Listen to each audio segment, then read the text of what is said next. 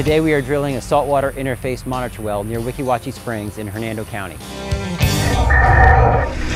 We're about 3 miles away from the Gulf of Mexico, at the Chassahowitzka Wildlife Management Area.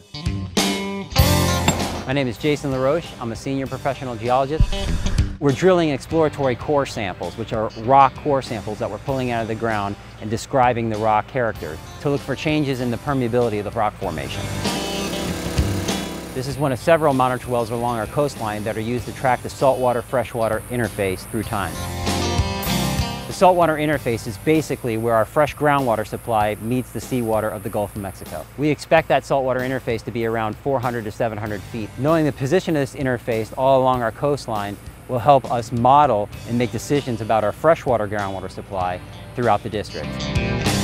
Saltwater intrusion occurs over time from things like sea level rise and decreased rainfall.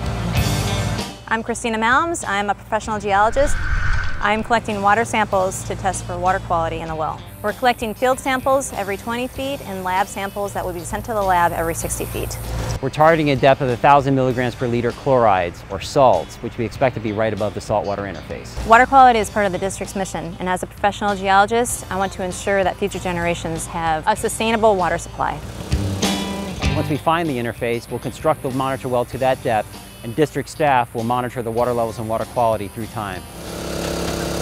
Growing up here, I've always loved natural Florida, and I'm proud to work for an organization whose mission it is to help protect Florida's natural resources. And as a geologist in the Data Collection Bureau, I feel like I'm on the front lines of that mission. So I'm passionate about protecting Florida's natural resources and, of course, the science behind it.